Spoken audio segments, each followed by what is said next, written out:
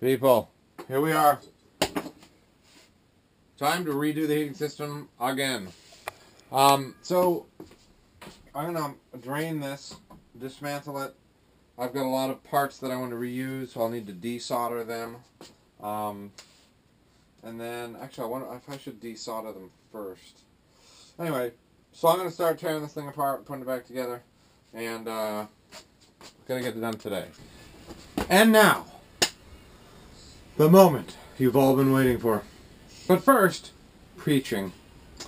So, I don't know if you can see the window, but it's dark outside. This was an all-day project, and it really only needed to be a couple-hour project. And here's why. I reused fittings. So I must have spent 4 or 5 hours taking plumbing apart, wiping out the inside, cleaning all the fittings off, getting them ready to use, trying to fit lengths of pipe. If you buy new pipe and buy new fittings, this would be way faster. However, I managed to do this entire job without buying a single part because I reused fittings. So it's toss-up, you know. Right now I have propane as backup to my wood, my pellet boiler. I haven't tested it yet. I'm getting ready to turn it on. So, let's see what happens. So power to the controller. The propane has power. Probably turn the propane on. Okay, so that's on. Let's see. Fastest way is probably to turn on a thermostat. So I'm gonna turn on a thermostat and then come back. So I'll just leave it on. Okay, here we go. Thermostat's on. Pumping fluid. This is shut. This is shut. This just kicked on. Holy crap, that's exciting. So it's going to try and fire, but there's no propane, so it's going to probably fail. But maybe it starts. I don't know. We'll see.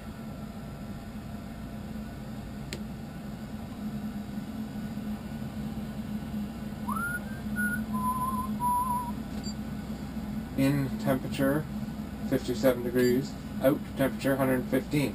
You gotta be kidding me. This thing is actually firing. No kidding. So the propane's there, and it's on, and it's heating the zone. Now, what I want to find out is what happens when the hot water from the garage gets here. That's what we're gonna find out. That's what's so exciting. I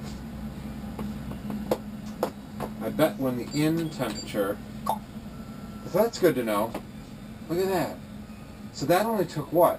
I can actually calculate that in the video, but the hot water from the garage is now here. Just like that. Wow, that's awesome. So that was like 10 seconds, 15 seconds. Now the tankless is modulating down because the water is hot coming in. And eventually it should get to a point where it can't modulate any lower, and it just cuts out. So it's 108 coming in. When I went out there, the boiler was off, so it's going to send pretty cold water in the beginning. Look at that. 111 coming in. Out 124. 2.1 gallons per minute. So when that in gets up to 120, I've been banking on this tankless shutting off.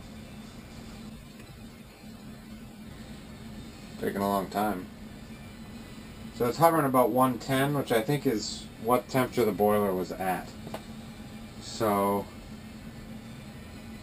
if I wanted to, well, I'll just wait. I could always set it down. Set the temperature down to 117. I could also just shut the tankless off And then when I wanted, oh, you know, I'm going away, click. Oh man, is that nice. Alright, so while I'm waiting for this, let me show you what's going on here. Basically, I have my return water, which goes back to the garage.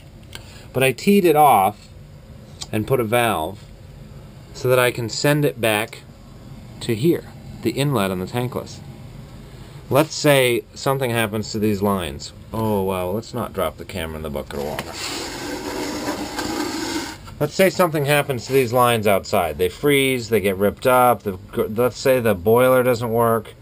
Any number of things. All I have to do is shut these, open this, and this tankless can heat the house all on its own. Completely independent. So that's what this valve's for. This valve down here is in case I need to change this tankless out, take it out of the system. All I have to do is close these two valves, open this, and the garage can heat the house. Now if I hadn't put this in, the garage would have to go through here in order to get to the house, and I didn't want that. I wanted a bypass, and so I put in this bypass. Now I probably could have done this sort of thing with check valves, or rather I probably could have put some check valves in and I didn't, but anyway, so that's the idea there.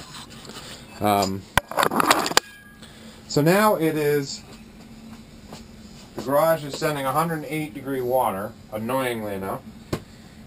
Yesterday it was sending 140. So the boiler is just basically cold.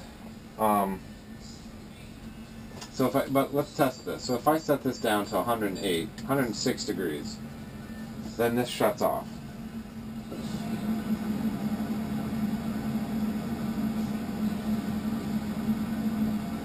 It does its cool down cycle to clean, to exhaust the combustion chamber full of any gases, and then shuts off.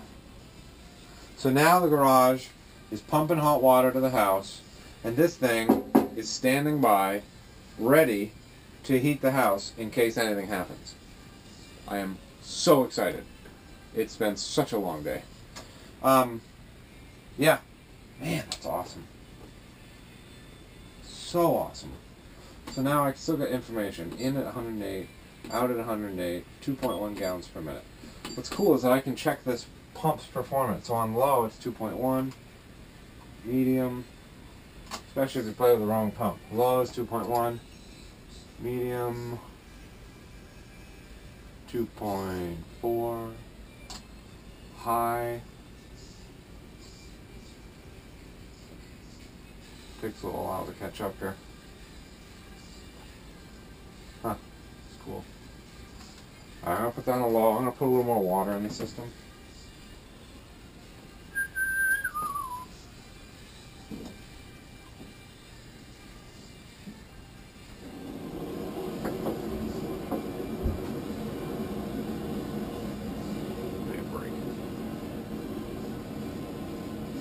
I can also now check the pressure of the system right here because I put in a pressure gauge.